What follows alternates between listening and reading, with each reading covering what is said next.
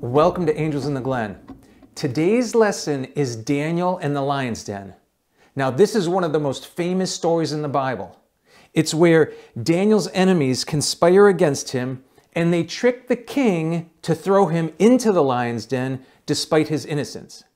Now, we're going to unpack all the details of this particular story, but there's a grander message going on. There's a greater truth that we're going to learn about end times in terms of the laws of God versus the laws of men.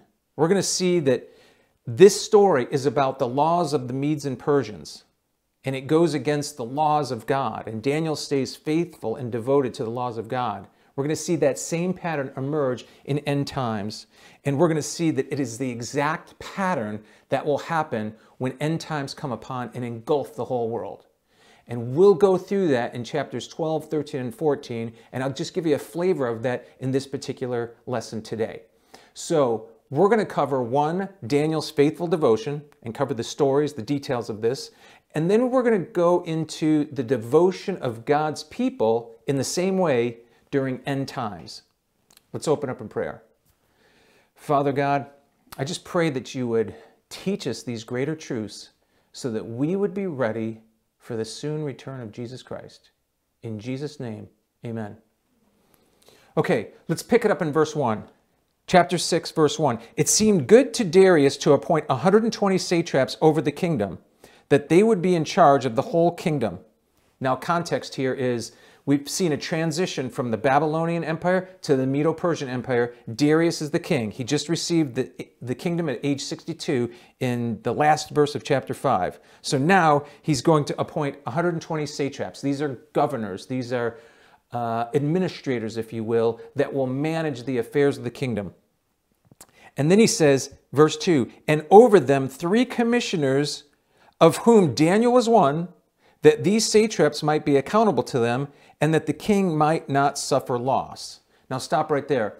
See, the kingdom is being run by these administrators, and he wants to make sure that there's integrity and continuity and prosperity in his kingdom, because many government officials would have been skimming off the top. And he wants to make sure that there's a stability in his kingdom, and so he wants to make sure that he has an effective administration so that he doesn't lose money, okay? He wants to prosper. So he's putting smart men who can manage the kingdom for him.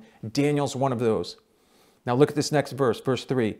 Then this Daniel began distinguishing himself among the commissioners and satraps because he possessed an extraordinary spirit. And the king planned to appoint him over the entire kingdom. Now this is very interesting. Daniel possesses an extraordinary spirit. Darius is now interacting with Daniel, just new to the kingdom, okay? The transition has occurred, and he sees an extraordinary spirit in him. And I want to ask you this question. Why does Daniel have this extraordinary spirit? Where does it all begin? It all begins when he was a youth back in Jerusalem, because he received a godly, biblical education. Because when he gets taken captive to Babylon and he's asked, or he is exposed to the king's choice food and the king's choice wine, what does he say? He says, no, I'm not going to defile myself. I'm not going to defile myself with these foods, whether it be sacrificed to idols, whether there be blood in it. And how does God respond to Daniel's choice? He gives him great wisdom. He gives him the ability to understand dreams and visions. And so Daniel here has been a faithful, devoted Jewish man, and he's growing up all the way through the Babylonian Empire. Now he's in the Medo-Persian Empire. He's an old man now. He's much older. He's in his 80s. Okay, he served God in his youth, and he continues to serve him in his old age. Now think about that.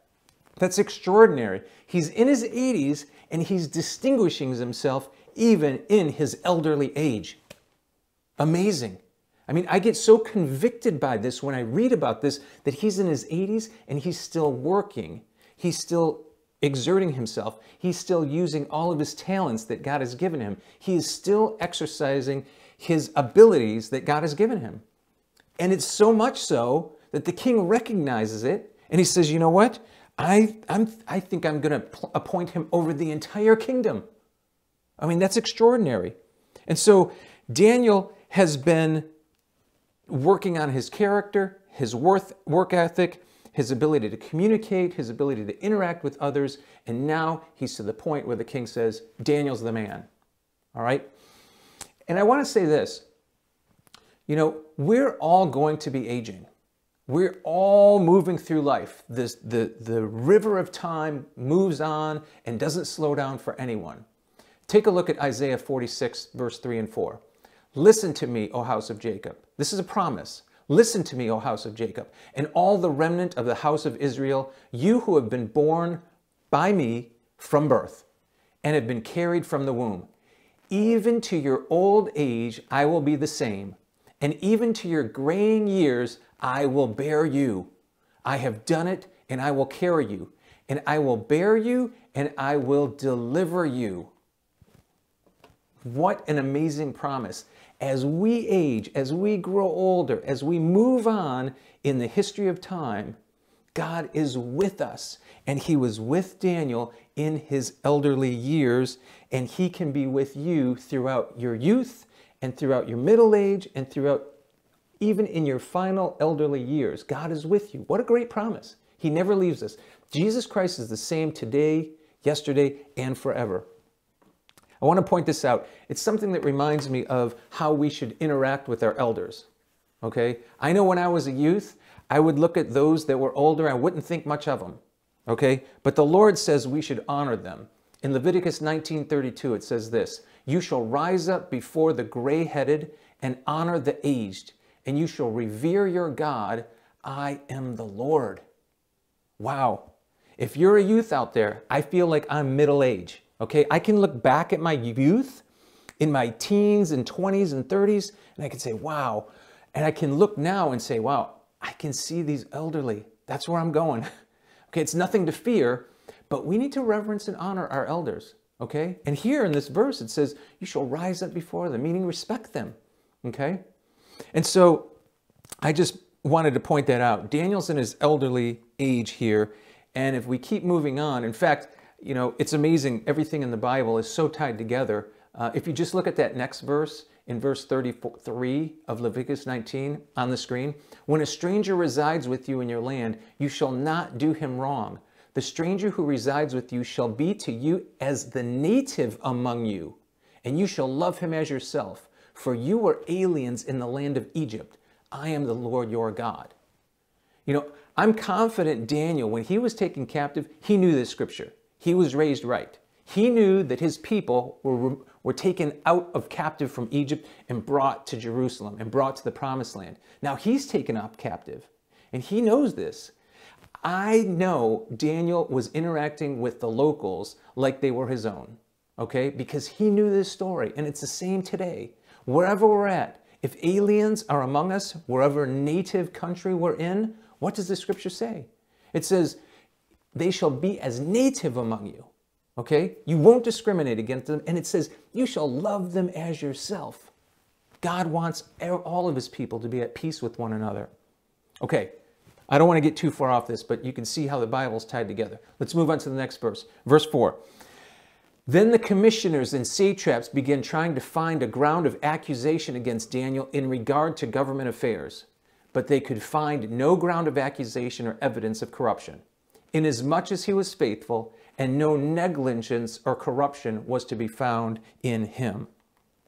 You see, these men are jealous men. They see what Darius is doing. They see Daniel's distinguishing himself. They see that he has an extraordinary spirit. They see the Spirit of God is upon Daniel, and they see that he's about to be raised above them all. Now, they are worldly men. Naturally, that would inspire, that would cause them to have feelings of jealousy, resentment. Who is this one of the Hebrews, okay? One of the Hebrew captives from Judea. How is it that he's going to be raised above all of us? So now, what does it say? They could find no ground of accusation. See, they knew they were all corrupt. They knew that each one of them had skimmed off the system, that took advantage of their position. And they said, you know what? Let's find out what he did and expose that, okay? Because an accusation is to bring a charge against someone, to identify some sort of offense against the affairs of that particular government. And so they said, I'm sure we can find it. We can find it with Daniel because we're all corrupt too. And what does it say in the verse? Go back to the verse. It says, but they could find no ground of accusation or evidence of corruption, inasmuch as he was faithful and no negligence or corruption was to be found in him. Now I think about that and I say to myself, you know, is there any corruption or negligence on our part with our employer, whomever we work for? Do we could take advantage of maybe the travel budget? Do we take advantage of maybe the copier? What about pens and pencils and paper clips? I'm not being silly here, I'm being realistic. Do we take advantage of our positions in our companies or wherever we may work? Okay? God wants there to be no corruption, no negligence on our part. We should be faithful, honest, obedient employees with whomever we work. Okay, and they couldn't find anything. But look at this next verse. This is the key verse. This is the key verse, the whole chapter, in understanding end times. Look at verse 5. Then these men said, we will not find any ground of accusation against this Daniel unless we find it against him with regard to the law of his God. Wow. The only way they're going to find any ground of accusation is against the law of his God. Think about this. They're basically saying, my words, Daniel is a tried and true Christian. He is a Bible believer. He is walking in obedience to this book, okay? And they said, the only way we're going to find a ground of accusation is if we get him to try to violate, that he won't violate his faithful walk with the Lord. Okay? They know that he's such a committed Christian. My words again. He's such a committed Christian. He's so committed to the law of God. He's so committed to his devotion and obedience to God that they said, that's how we'll get him.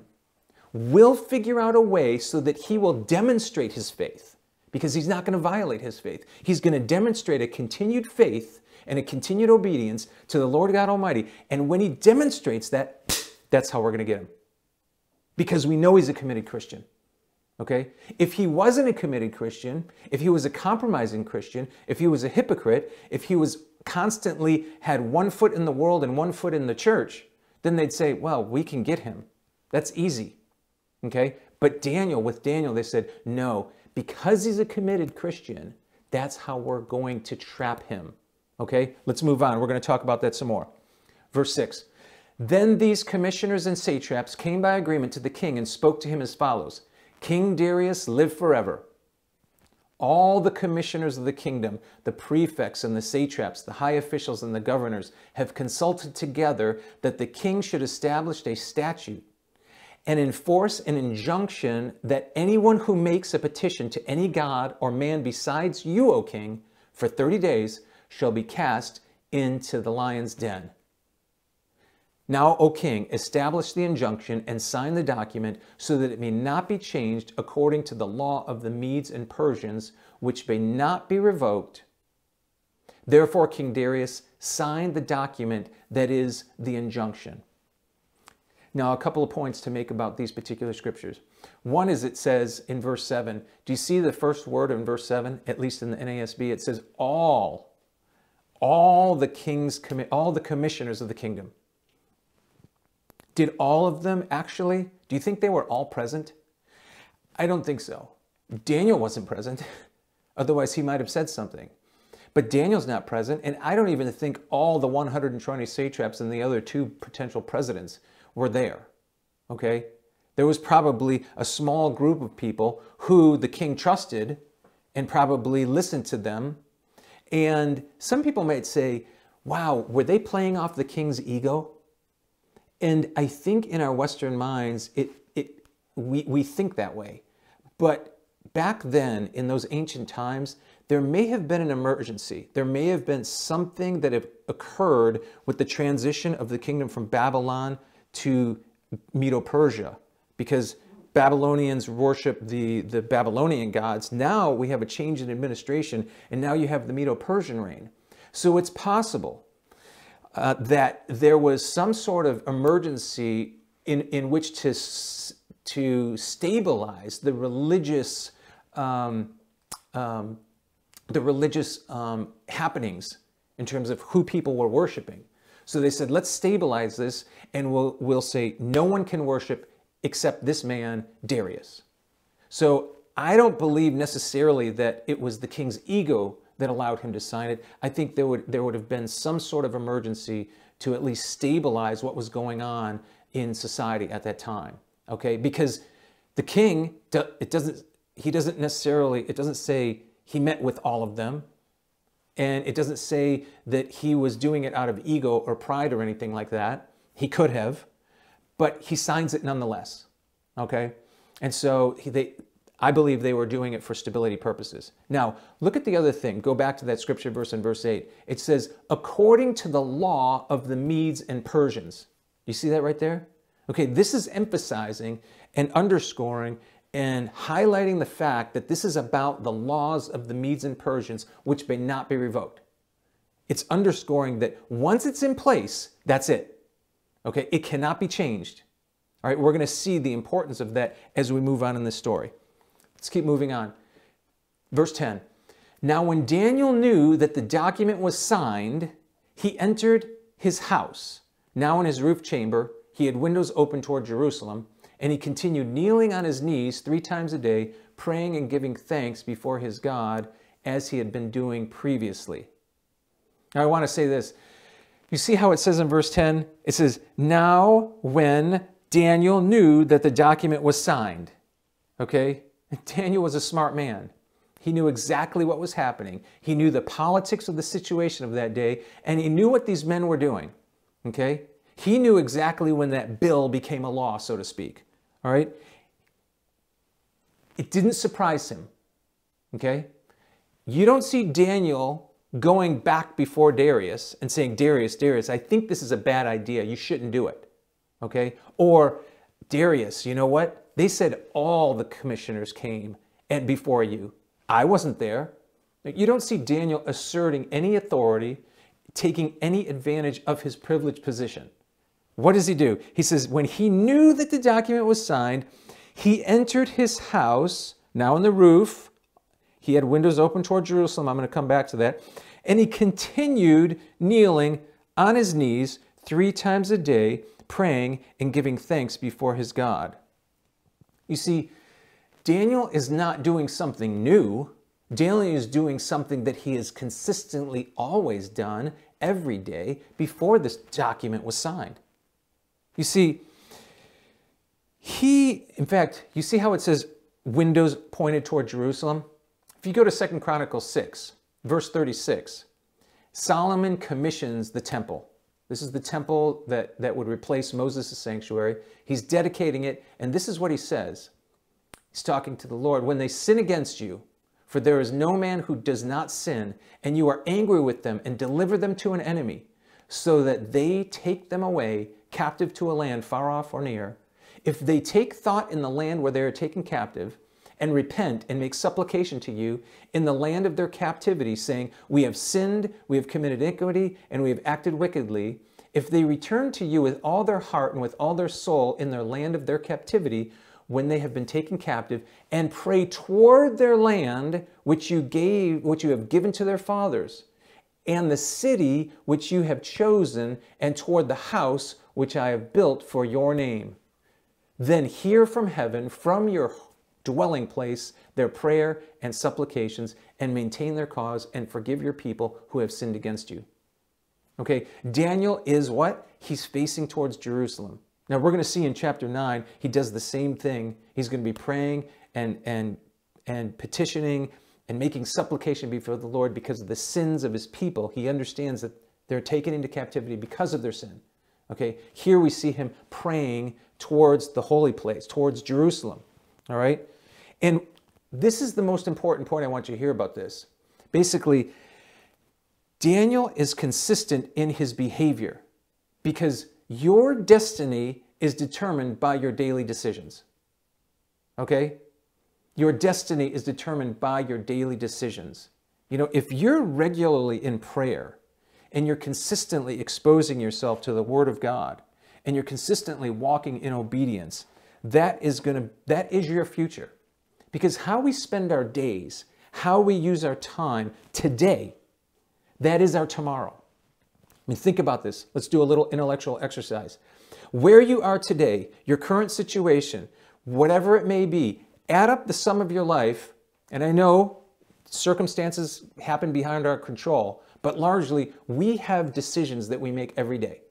How we deal with tragedy in our life, how we deal with success in our life, how we manage our time, the things we choose to watch, the things we choose to engage ourselves with, the conversations we have, the people we hang out. We make decisions every day. And those decisions ultimately will lead us to tomorrow. They encapsulate the entirety of our beings in the state that we're in today. Okay? So the decisions that you make today is your future. Okay?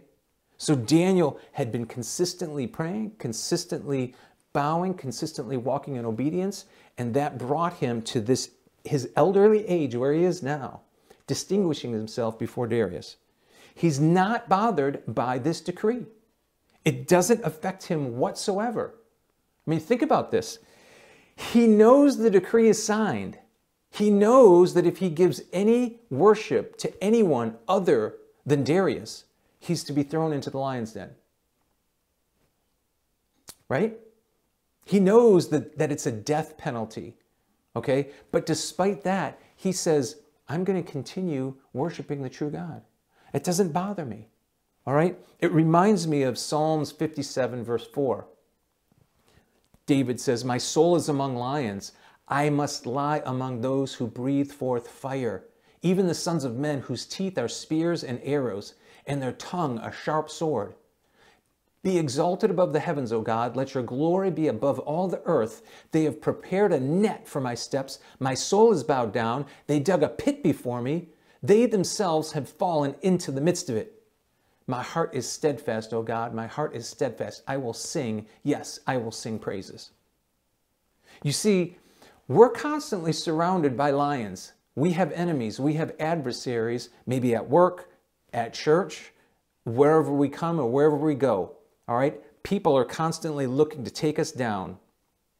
Maybe not always, but we have constant people maybe backbiting us, maybe doing things behind our back. But who do we look to? We look to the Lord God Almighty. We look to Him as our source and strength. He's the one that will deliver us. In fact, let's keep going. Verse 11. Then these men came by agreement and found Daniel making petition and supplication before his God. Now stop right there. Think about this. They came by agreement. Okay, this was in agreement together. They knew that Daniel was going to continue to be faithful to his God. They knew he was going to continue to open his windows up towards Jerusalem and pray as he always had 3 times a day. They came by agreement, and they what? They found him making petition. Keep reading. They found him making petition and supplication before his God. Verse 12. Then they approached and spoke before the king about the king's injunction. Did you not sign an injunction that any man who makes a petition to any god or man besides you, O king, for 30 days is to be cast into the lion's den? The king replied, the statement is true, according to the law of the Medes and Persians, which may not be revoked. Then they answered and spoke before the king, Daniel, who was one of the exiles from Judah, pays no attention to you, O king, or to the injunction which you signed, but keeps making his petition 3 times a day. Look at that. Look at the accusation against Daniel. He says, how do they now address Daniel? Daniel, one of the exiles from Judah, by the way, okay? He doesn't pay any attention to you, O king, probably playing on his ego right here, okay, or to the injunction that you signed, meaning he's might be causing some instability here, but keeps making his petition 3 times a day, not just once. Okay, they emphasize that. This is his faithful devotion. Let's keep reading. Verse 14. Then as soon as the king heard this statement, he was deeply distressed and set his mind on delivering Daniel. Even until sunset, he kept exercising himself to rescue him. Wow. The king knows he's been tricked. He knows that Daniel hasn't done anything wrong. And he realizes the situation. Now he's trying to figure out, how can I get Daniel out of this? Because I know he's a man of integrity. I know he has no intention to overthrow me, to do anything to hurt my administration. He's the one that's honest and true and faithful. So he's like, I've got to do something. But he's trapped by this law of the Medes and the Persians, which may not be revoked. So look at verse 15. Then these men came by agreement to the king and said to the king, recognize, O king, that it is a law of the Medes and Persians that no injunction or statute which the king established may be changed. You see, they're leveraging off of the law of the land at that time. Like, there's no maneuvering room, king. You cannot find a loophole in here. This is it. You made this decree. It is invoked. It is established. It's permanent. It cannot be changed. And so the king is cornered. He can't do anything. Verse 16. Then the king gave orders, and Daniel was brought in and cast into the lion's den. The king spoke and said to Daniel, your God, whom you constantly serve, will himself deliver you. Now I've got to stop right there. King Darius, he's seen something in Daniel. He sees an extraordinary spirit. He knows he's done nothing wrong.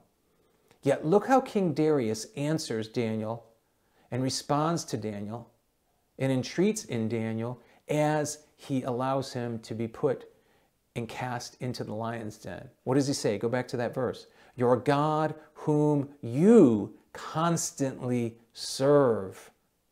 See that word constantly? Your God whom you daily serve. Your God whom you continually serve. Your God whom you hourly serve. Your God whom you do not compromise with. I know your integrity, Daniel. He himself will deliver you. I'm confident Darius heard of the stories of Daniel and of King Nebuchadnezzar's dream and of the fiery furnace. And I know that he's heard of Daniel and interacted with him to know that the Spirit of God was upon this man. And so he believed in the true God that could be able to deliver him. I mean, who can deliver someone from the lion's den? I mean, Darius has a very different attitude about this. I mean, the reality is the lion's den is death, okay? That was to scare people. That was to intimidate people. That was a psychological propaganda and a tool of the state that they were using to basically say, no, no one is going to be able to worship any God but you, Darius, okay? And people obeyed it, except Daniel knew that it was violating the laws of his God, the one true God, and he wasn't going to change his ways. And so Darius is so impressed with Daniel, he's convinced that he's worshiping the true God. He says, your God, whom you constantly serve, will himself deliver you. Look at verse 17. A stone was brought and laid over the mouth of the den, and the king sealed it with his own signet ring and with the signet rings of his nobles, so that nothing would be changed in regard to Daniel. Meaning his enemies, his friends, or anything, they wouldn't be able to figure out a way to try to get Daniel out of there. Okay, it's sealed. All right, it's done. Verse 18. Then the king went off to his palace and spent the night fasting, and no entertainment was brought before him, and his sleep fled from him. You see, the king, he's troubled by this. I'm sure he had an endearing heart, a connection, an emotional connection with Daniel because of his sincerity, because of his integrity, and now he's troubled. He knows an innocent man has been wrongly cast in the lion's den, and it's partly his fault. So he doesn't take any entertainment, he doesn't take anything. No, and he couldn't even sleep. Okay, he's that concerned. Let's keep moving on. Verse 19. Then the king arose at dawn. I can just imagine it. As soon as that sun started to break the horizon, he gets up at the break of day and went in haste to the lion's den. Went in haste. He's not casually walking. He's moving. He might even be jogging. All right. His attendants, can you imagine? He's, let's go. Can you imagine the servants kind of following behind him, trying to keep up with him? Now, when he had come near to the den, when he came near to the den to Daniel, he cried out with a troubled voice. The king spoke and said to Daniel, Daniel, servant of the living God, has your God, whom you constantly serve, been able to deliver you from the lions? What a question. What a question. Now he's like, what happened? Did God deliver Daniel? Was Daniel's God able to deliver him? Look what Daniel says. Look at the first words out of Daniel's mouth. I want you to see it in your Bible. It's up on the screen, verse 21. Then Daniel spoke to the king, O king, live forever. What a statement. What a way to start that off. Think about this. You're in the lion's den. The king asked the question, has your God been able to deliver you? And what does Daniel say? O king, live forever. He's praising the king. He's basically giving homage and honor to the king. Okay?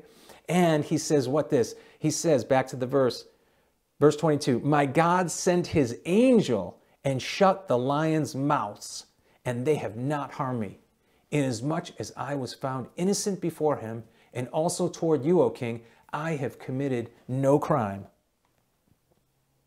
Amazing. Absolutely amazing. A miracle. An absolute miracle. The Lord delivered Daniel. Okay, and the king was elated. Let's keep going. Verse 24, the king then gave orders, and they brought those men who had maliciously accused Daniel, and they cast them, their children, and their wives into the lion's den, and they had not reached the bottom of the den before the lions overpowered them and crushed all their bones.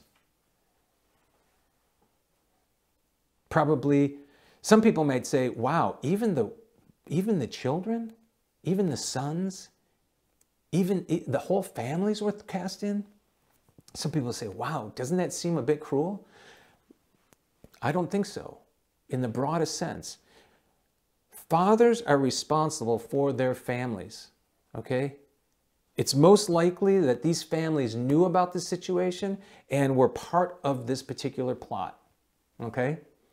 And in any case, back in those times, you didn't want to leave any family members around, because if those family members, those sons, were to grow up, they might have taken vengeance against Darius. Okay, so Darius is like, I'm going to shut this down once and for all, wipe out these families. Okay, once and for all, that's it. Okay, and that's the justice that they got. Okay, because of their conspiracy, because of their false accusations against Daniel. Then look what Darius says after he does this. Verse 25. Then Darius the king wrote to all the peoples, nations, and men of every language who were living in all the land. Now, I want to point this out. Is this to just a small group or segment of his kingdom, or is this to everyone in the kingdom? It's to everyone. Okay, peoples, nation, men of every language. He says, may your peace abound. Wow, same thing that King Nebuchadnezzar said when he realized the Most High rules over mankind and bestows it over whomever he wishes. Okay, may your peace abound. May you have peace. Verse 26, I make a decree that in all the dominion of my kingdom, men are to fear and tremble before the God of Daniel.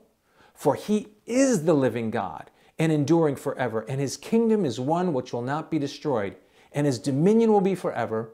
He delivers and rescues and performs signs and wonders in heaven and on earth, who has also delivered Daniel from the power of the lions.